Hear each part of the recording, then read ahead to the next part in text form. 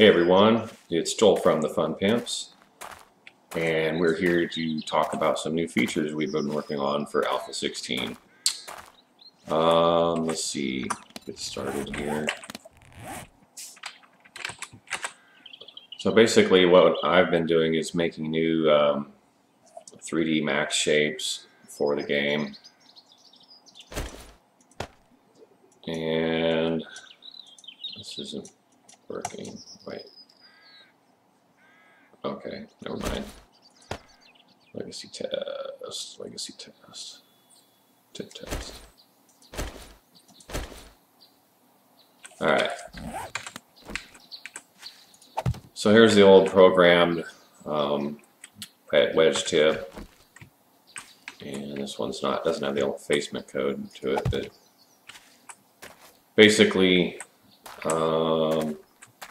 all the UVs were wrong, or most of them. The important ones were good, but you know, some of these UVs on these blocks were bad, and this is supposed to be north.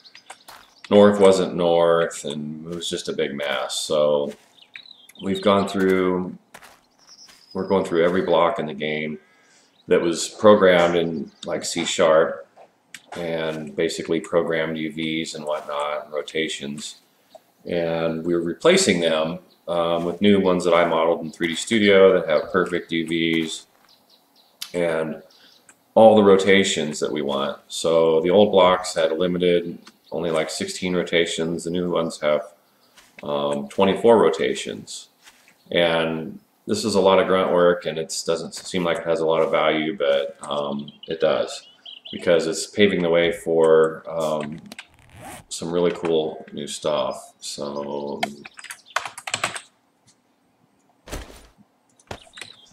but basically it allows us to replace all these old legacy blocks with new ones that have a new shape and unified rotations, and it allows us to have a lot more flexibility in building. And so kind of where we're going with this is you're going to, I can't show you yet, but basically, I mean, right now I can show you the problem. You know, look at all these different frames we have to pick from. So when you're building, you know, basically what's going to happen is you're going to get a wood frame,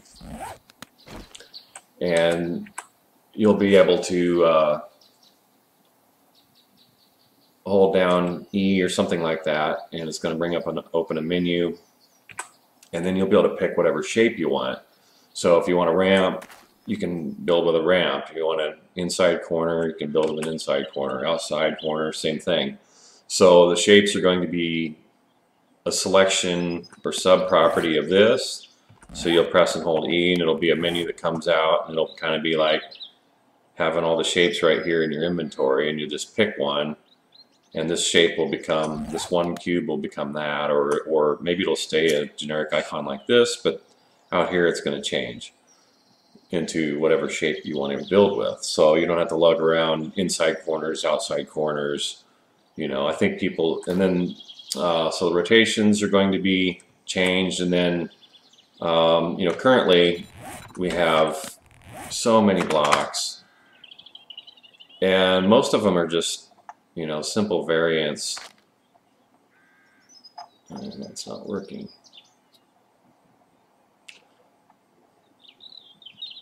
All items, all blocks.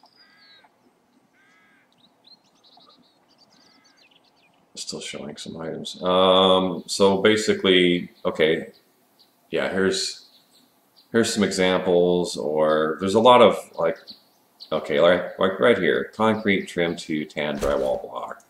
I mean, this is taking up a block entry.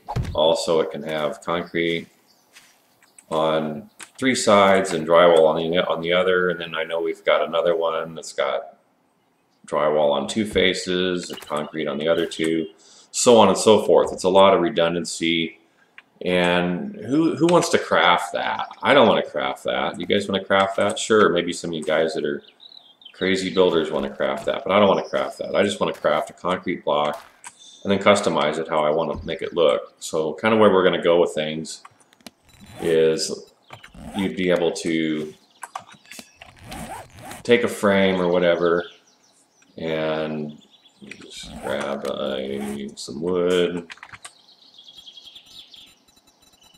No, I want to craft wood.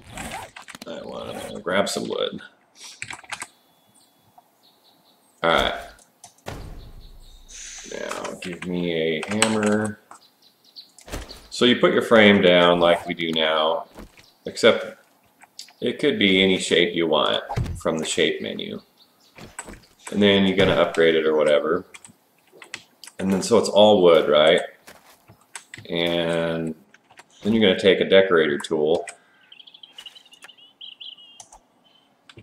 and you're going to paint a face. So you'll be able to maybe pick from a bunch of materials. We just have it, you know, kind of hard coded right now, but it works. You can, oh, I was doing the wrong way. You can remove it with right click and paint it with left click. So basically you can decorate your blocks and paint them whatever colors and materials you want. So, you know, you build a house and you start with a concrete and it'll be, this block is still wood, of course, but you'll be able to decorate it with different materials. So you could put tile on the floor, wood floor, you know, you could build with steel or whatever, you know, you upgrade it to steel and then you can go on the inside and decorate it how you want it. So I think, you know, so basically we're going to have a shape menu where you can select any shape from a frame and build with that shape. And then you're going to have simple and advanced rotations, so you'll be able to cycle through the basic 4 rotations, which is like if I had a ramp.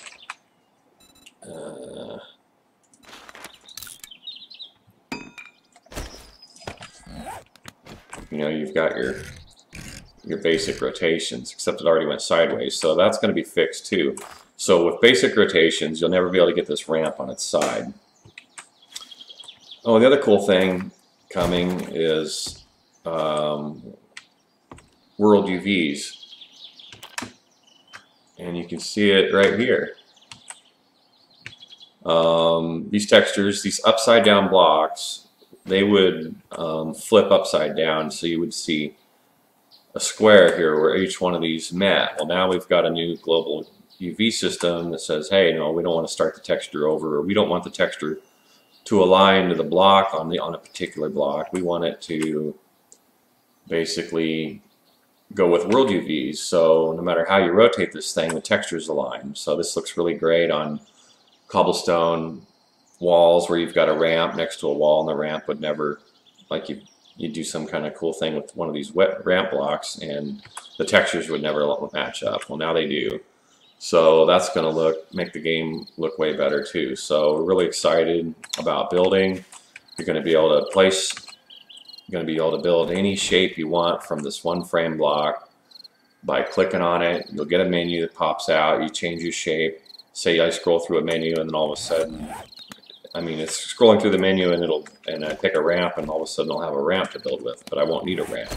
It'll just be something like this. You hold E and it brings up a build menu. It'll be a box inventory like this. And there's going to be all the different shapes and be ramps and wedges, wedge tip, inside corner, outside corner, so on and so forth. So this is going to give us awesome building potential. So you don't have to craft all these shapes anymore. You'll just craft a frame, or it'll be a wood frame or a cobblestone frame, you know, or a scrap metal frame or a rebar frame, and then you upgrade it just like now, and then you go in there with this decorator tool and you'll have probably the same kind of deal. You'll have a menu of materials that you can pick from, and you'll select what material you want. Right now we've only got this Adobe thing, but you know, and you can remove it. You don't like the decoration, you can remove it or paint it with something else. But that's how it's going to work. So we're going to have custom per face texturing, we're going to have rotations, options, and we're going to have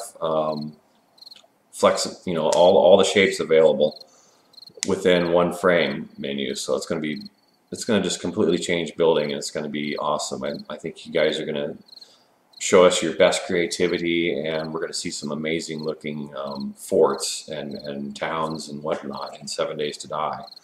So I'm excited about this, and I think you guys are going to be too. So this is my first time even looking at electricity. This model didn't make the cut. This was a generator that was done, but you know, we don't really like it. So we've got a new one that we're making that looks a little more traditional. But anyway, let me show you how it works. Or let me try to figure it out while you guys watch me stumble and bumble. So this is a generator. Okay, so it has a refuel function, and that would put it up to a quarter tank. Alright, so I'm using 250 units of gas. Alright, so I got my generator filled up. It shows the max output is 100 watts. And I can turn it on. And that's obviously not the generator sound. We've got those, we're working on it. This is a total work in progress, but a proof of concept. We've got stuff working. And this is a switch.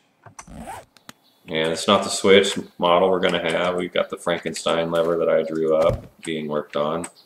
When that's done, you know, it'll obviously be a cool wall mount switch. So now let me try to take the wire tool. I don't know if it's left click or right. Maybe it's right click. And no, that didn't work.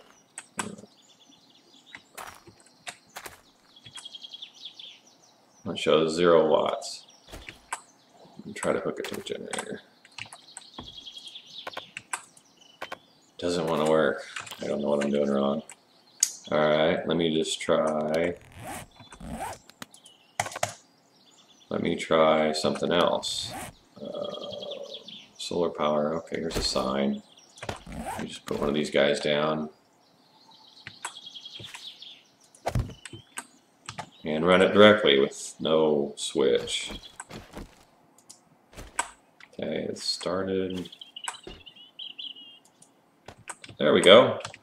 Cool, so we've got, and then we turn the power off, make sure it's working. And now there's no power to it.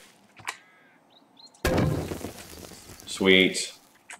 Okay, now I want to get this dang switch working. I don't know what's wrong with that switch. And I think if you focus on the wire, maybe I can cut the wire. Maybe not, I don't know. I don't know. No, maybe I can't. I don't know how to do it. Maybe that's not working yet. But the idea is you'll be able to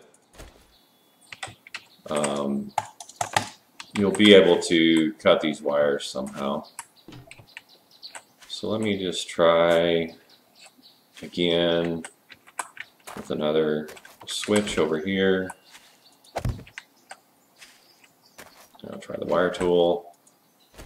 Right click, come over here. There, I got it, I think. The wire's drooping to the ground, but hey, the switch is, I think it's on. And now let me get some other stuff.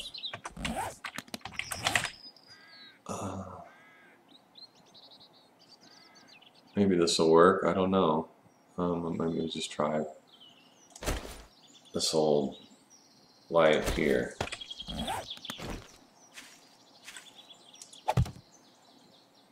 Take your wire tool.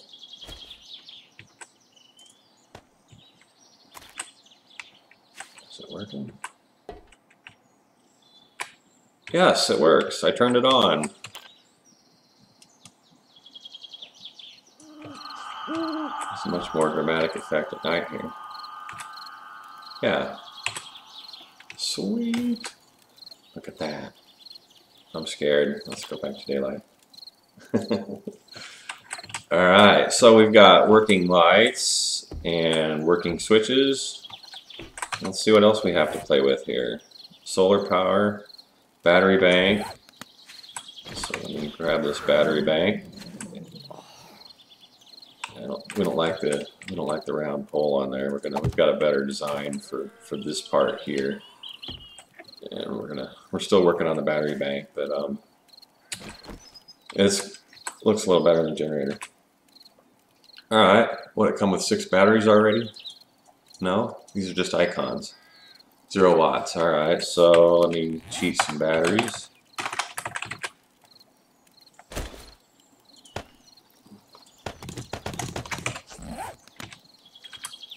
So you open that guy up, and you stick your batteries in there. Now what do I have? What? Are there zombies on? I thought I had zombies disabled. Do not interrupt my demo. I'll be pissed. Alright, shut those guys' AI off. Yep. Speaking of zombies, I got one to show you guys. A new one. A new old one. Can you guess who it is? I'm sure you can. Alright, E. Take. Block command light bulb. I don't know what that does. Maybe the battery bank's not done yet. Let me try putting another light down. Just hooking this up to that. Yeah, it works. We're pulling power from this battery bank. So then I think you can also charge your batteries by doing this. Yep. There, that actually looks cool. So that one actually worked. We've got a lot of these lights, we need to put a note in there just to define where the wire goes. And we've got XML commands to do it too. So we've got a couple ways to put wires in. Shut up, I'm talking over here. So rude. I can't even attack with this thing. Let's take care of business here.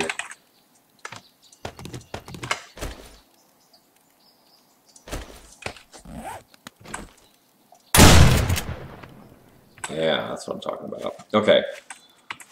So, what do we got here? A relay. So a relay is basically a way to power a bunch of stuff, I believe. So we go here, take the wire tool. Remember guys, this is just first look. Everything's so temporary and so work in progress that it's not even funny. I mean, the programming is mostly there and it's functional, so we just have to make it look pretty and sound pretty and polish it up so that it's usable, but basically, you know, it's kind of working. Let's get a couple of these signs over here. And I should be able to hook them up. And then you can daisy chain stuff together. Just like that. So, obviously if I destroy this child's parent, the child's going to get shut off. Maybe I can't with a shotgun. Maybe there's no collision on this thing.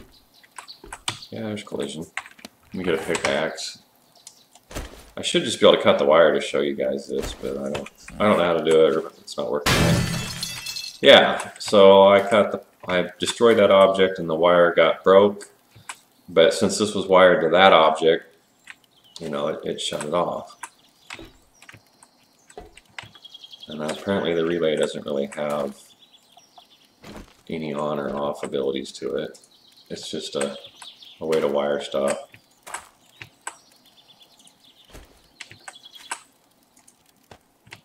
Cool. And we'll have the wire attached to the wire cutter tool, which we're building.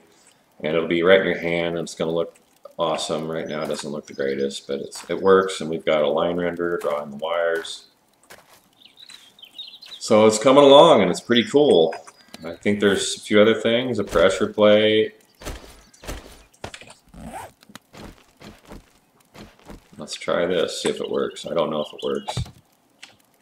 But I'm going to power this. Pressure plate.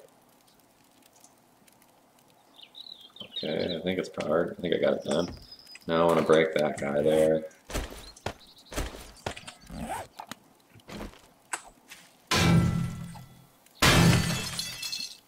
And we're going to put a new one down. Where's that sign at? And I want to wire it to this pressure plate, so when I stand on that, hopefully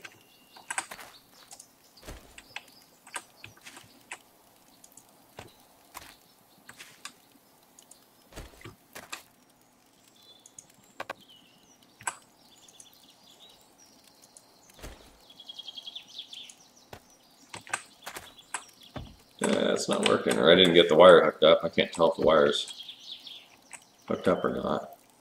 Right, so let me just try from here.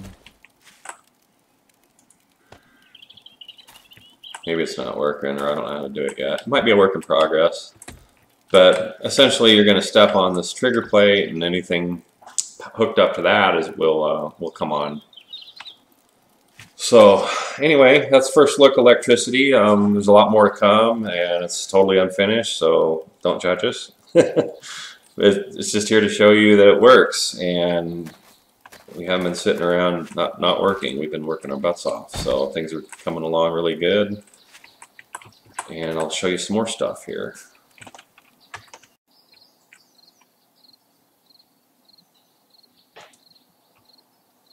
So here is the bear. He's coming along pretty good.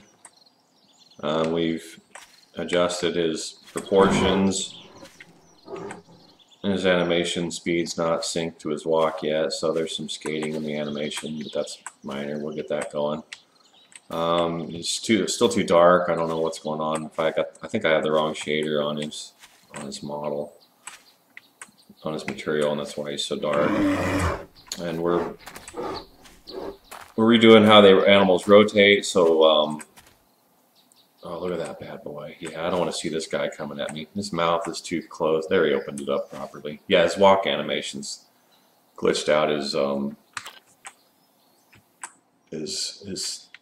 mouth is shut too far. Anyway, so this is kind of where we're at on him. I think he's looking way better. But the material's way too dark yet. I don't know if there's some kind of bug going on. I think I probably just had the wrong material on this guy. But yeah, he's coming along pretty good. Here's a few more things. This is a generator concept I made. We're having to model that. That'll replace the one you guys saw in the video today. Basically, you've got a metal cage, you've got an engine, muffler, all these little details are being added. And then we'll kind of have a universal electrical insulator that we'll probably use on several models to attach wires to as needed. Not everyone needs this, but I think certain models can benefit from this and having a standard attach point that's kind of out of the way, and I think it'll look pretty good. And then we've already seen that. Not that. I want this guy right here. So this is the vulture that's going to replace the bee. We've got the model done. It needs rigged and animated yet, but it's coming. I think it looks pretty good. Half rotten zombie vulture. So this thing's been dead a while, obviously, but it's still got a few feathers, and I think it'll be able to fly around. And I was looking up vultures, and they're pretty big. They have a like a 3 meter, up to a 3 meter wingspan or something like that, or 8.5, 9 feet. So that's pretty big. So pretty excited. Can't wait to get all these new animals in. We've Joe's been working on a new code framework to support animals, and it's going to allow me and the animators to add new animal content without a bunch of custom work from a programmer. We've been using this old legacy system that required special code practically for every animal. Now we've got kind of a unified animal support framework, so to speak, so we can add all these different animals and bring them into the game, and without with minimal or hopefully no help from the programmers, and we'll just be able to get stuff in. Of course, the bird will need code to make him fly around realistically, but that's another topic. I mean, it's been a big issue just trying to bring new animals in and do and use mech anim. We've been stuck using legacy animations, which don't really have any blending or anything. So if you noticed in that And the bear, you know, when he was walking around, the transition from idle to walk looked way better than the old bear. And these animations are still, you know, work in progress, but the blending is just what makes it, you know, look good. So anyway, we're pretty excited. We've got a lot of more stuff to show you. I hope you guys like the vulture. He's looking pretty good. I want to see him in the game yet. We'll probably do some more touch-ups, but you know, this is where it's at right now. And last but not least, we've got the old big fat Hawaiian shirt zombie back again. So he's going to be pretty nasty. We're hoping on doing a special attack on him where he can ram into buildings and do a lot of structural damage. But yeah, he's a beast.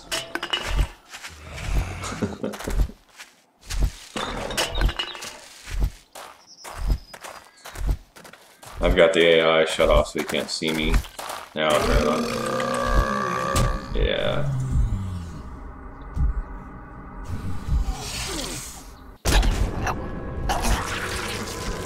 That's it for this week, guys. Thanks for watching.